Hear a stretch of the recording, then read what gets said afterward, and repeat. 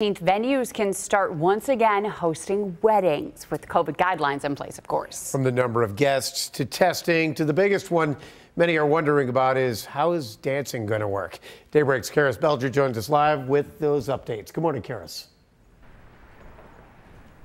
Now, good morning, Pete and Melissa. Some of the restrictions are things we're already familiar with, like the limited capacity for venues, but some of the other restrictions for weddings and events will change the way weddings as we've come to know them will typically look. Just to give you a quick rundown of some of the changes that are going to be in place. Under the new restrictions, events can go until midnight, although nothing can take place between 12 and 5 a.m.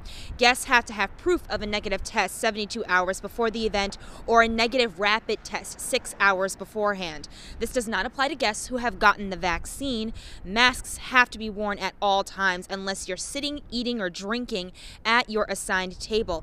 Dancing must be socially distanced and only with individuals from the same household or immediate family. I should also mention that some guests who've been pre-approved and pre-screened may take part in some ceremonial dances, things we're used to like a father-daughter dance or the first dance between the married couple. But there are also a number of other restrictions I couldn't list here. Those are on our website, WGRZ.com. Reporting in Buffalo, I'm Karis Belger, sending it back to you, Pete and Melissa.